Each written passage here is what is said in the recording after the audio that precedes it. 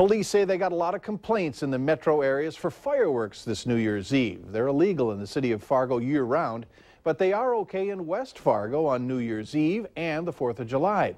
Last night, Fargo police say they took calls more than usual from unhappy people.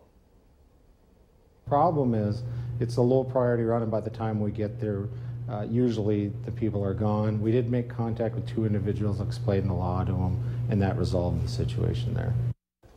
Police say that last night was really busy from about 1:30 a.m. to about 3 a.m. with domestic violence and other public disturbances, including drunk driving. We'll have more on that story on Valley News Live at 6 o'clock. A new